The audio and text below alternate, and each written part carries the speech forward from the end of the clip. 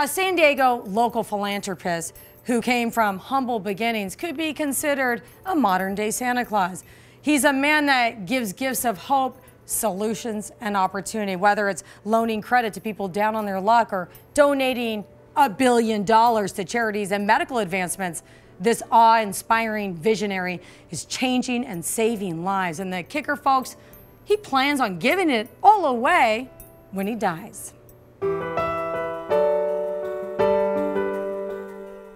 Denny Sanford, a San Diego local philanthropist who came from humble beginnings, could be considered a modern-day Santa Claus. He's a man that gives gifts of hope, solutions, and opportunity. Whether it's loaning credit to people down on their luck or donating $1 billion to charities and medical advancements, this awe-inspiring visionary is changing and saving lives.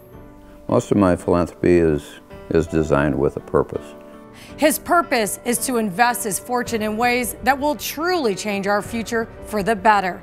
And he believes stem cell research is one of the ways to do just that. I was introduced to it because I have a major impact on children's health up in South Dakota. They heard about that. They came to me and said, look, we'd like to start a children's health organization development program here, and would you help us? Indeed, he helped. He helped in innovative ways never seen before. He created the Sanford-Burnham Consortium, a collaboration of scientists from UC San Diego, the Sanford-Burnham Medical Research Institute, the Salk Institute, the Scripps Research Institute, and the La Jolla Institute for Allergy and Immunology.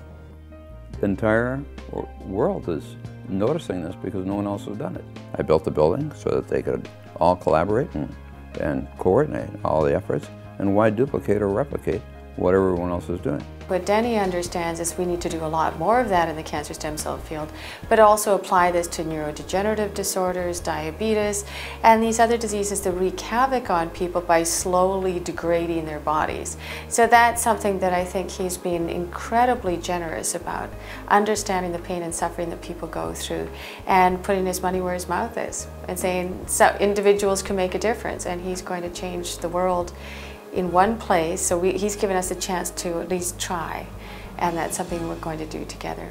We're going to have some major breakthroughs, and it's going to all happen right here in San Diego. His generous contributions have greatly helped the medical community, but you might be surprised to learn what he's most passionate about. My biggest cause, of course, as I've explained to you in the past, is to reduce the divorce rate and also to improve the graduation rate in high schools. So those are my two biggest programs. The Sanford Harmony program to reduce divorce, and my Sanford Inspiration program to get kids believing in themselves so that they can graduate and do something with their lives. The Harmony Project focuses on having genders learn to better understand each other, starting from a very early age, and hopes to lower the divorce rate. It's a social engineering project, if you will. We are wired different. I mean, dramatically wired different, so boys and girls should understand that about one another and respect it and trust in one another. But they have to do that at a much earlier age by spending more time together. And his other love, his Inspiration Project.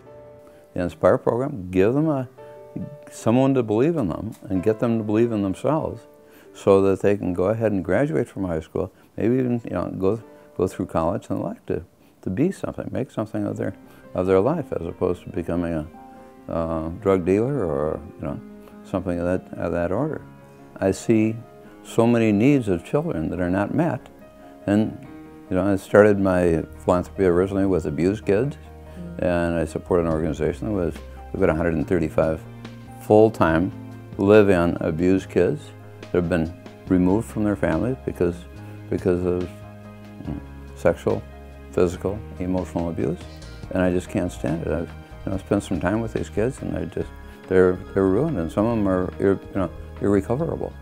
I mean, it's just not it's not the way life should be, and they're taken advantage of.